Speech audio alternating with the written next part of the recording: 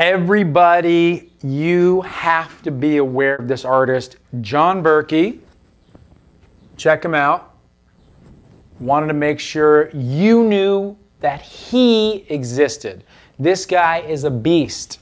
Here's one of his pieces that he painted of Star Wars. It was for an album cover, but in terms of architectural landscape, in terms of architectural design, in terms of building spaceships and architecture and flying crafts and environments out of his imagination. Are you kidding me?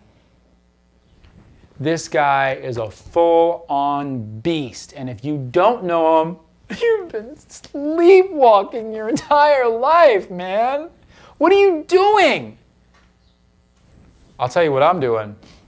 I got him on my radar, in my back pocket, when I'm painting cities that are crazy and distorted.